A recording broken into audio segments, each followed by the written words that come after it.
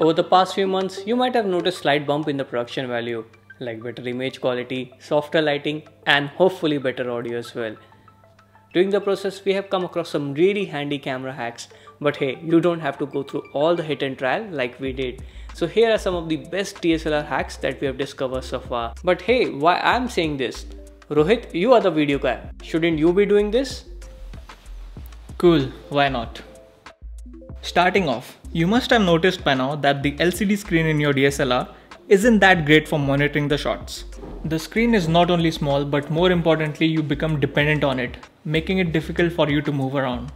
This is why professional videographers and cinematographers use external monitors on set. And while they do solve the problem, they don't come cheap.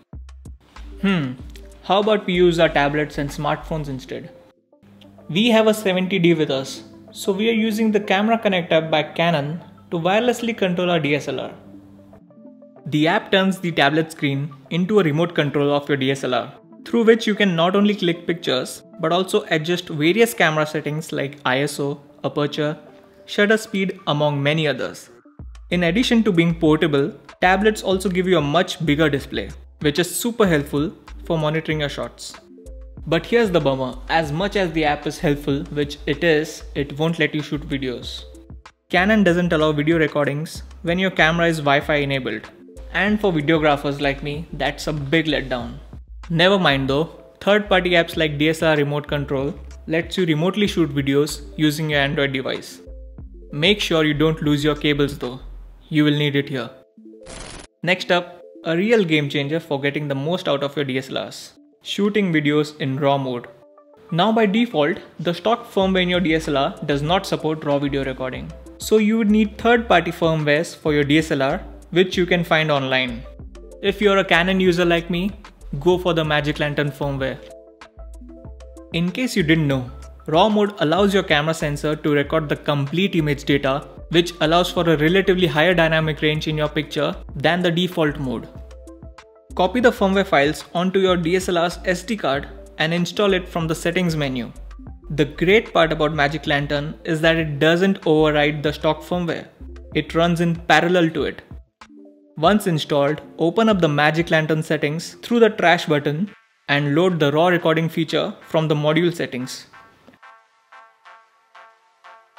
And there you go. Choosing to go RAW would mean that you'll need a really fast SD card in order to record in Full HD. You will also need a really powerful computer in order to process and edit the RAW footage.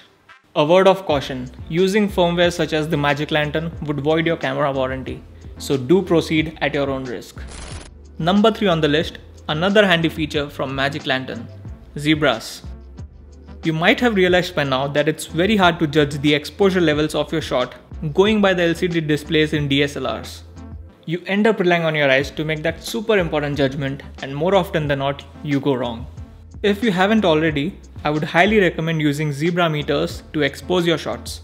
The meter highlights the overexposed region of your frame with diagonal stripes, real time. Super helpful when you adjust your ISO. Moving on. One of the most important factors in creating a good shot, and I can't stress on this enough, please have your subjects in focus. I'd say try and stick to manual focus whenever possible for better control. You can take the help of the zoom in buttons of your DSLR to make sure that your subject is in focus. But even then, manual focusing remains a challenge when the aperture is wide open, or say when you're faced with focus shifting. And that's where peaking comes in. Just like the zebra, peaking is a feature you'll find in Magic Lantern firmware. Once enabled, it pixelates the focused region of your frame in pink dots, again in real time. I am sure that with its graphical assistance, peaking would make it extremely easy for you to focus manually. Finally, if you're trying to achieve that cinematic look in your videos, you should definitely check out the CineStyle plugin. The plugin works only for Canon cameras, but you can find similar plugins for other brands online. Install the downloaded file into your DSLR and select the CineStyle picture profile from the settings. CineStyle is basically a picture profile which cuts some of the contrast, effectively capturing more details in your image, which is a big deal if you want to color grade your footage. You'll notice the real difference when you're outdoors and see it cutting down sunlight's intensity. If you don't mind spending $1000, then you can definitely get better results with an ND filter. Even if you're indoors, you can achieve toned down and pleasing colors in your videos, just like this. Having said that, you don't really need an expensive DSLR to have all the features like you just saw. Thanks to the internet, there are many third-party plugins that help you get more out of your DSLRs. That said, let me know if you'd like to see more of such videos. Till then, it's me Rohit signing off, and thank you for watching.